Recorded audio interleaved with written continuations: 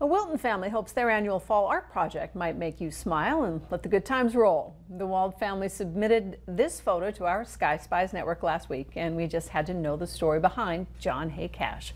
As Jody Kurzman found out, it is nothing short of good news.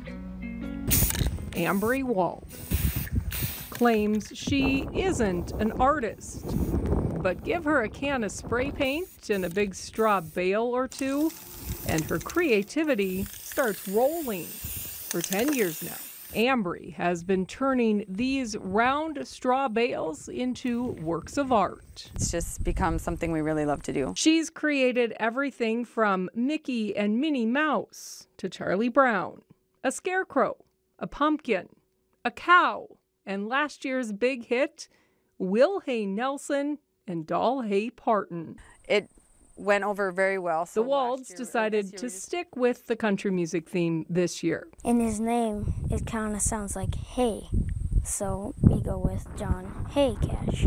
They brought John Hay Cash to their Wilton farm, complete with a hit record and a burning ring of fire. The face looks amazing. The ring of fire is so cool. And then the record is just amazing. I like the ring of fire. And although Mom does most of the work, as the kids get older, they're starting to help with the painting. 13-year-old Jed did most of the record all by himself. Did the outside. Ambre says they're not perfect, and the North Dakota wind makes the paint fade pretty quickly, which means there's always touch-ups to be done. And for the Walds, this hilarious annual tradition has become something they anxiously wait for every year. It's just so fun hanging out with family, making this. This haybale art is something others look forward to too. We do see increased traffic. We see people stop and take pictures, so it's become pretty fun for us to watch how many people stop every year. Ambre says, hey, that's the whole point.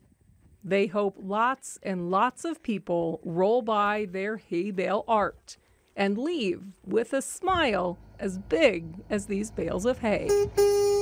Near Wilton, Jody Kurzman reporting for your News Leader. If you'd like to see John Hay Cash, he's just west of Wilton on 305th Avenue Northwest.